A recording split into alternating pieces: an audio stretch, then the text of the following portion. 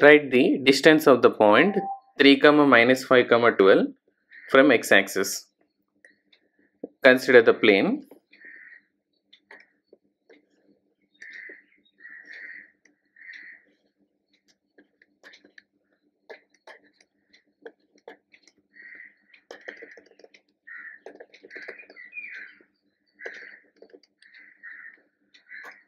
So the point is given 3, minus 5, 12, that is 3 units towards x-axis,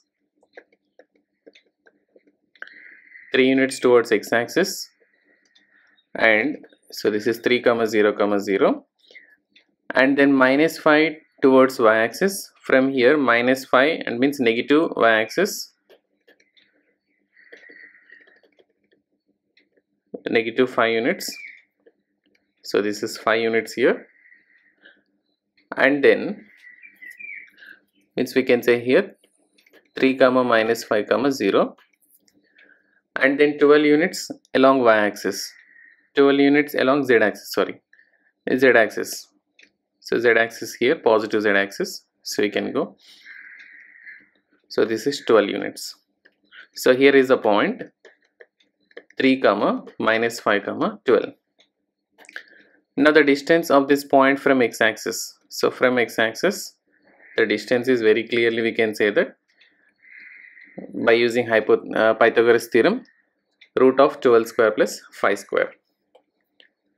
So or also we can also remember as the distance of the point x, y, z from the x-axis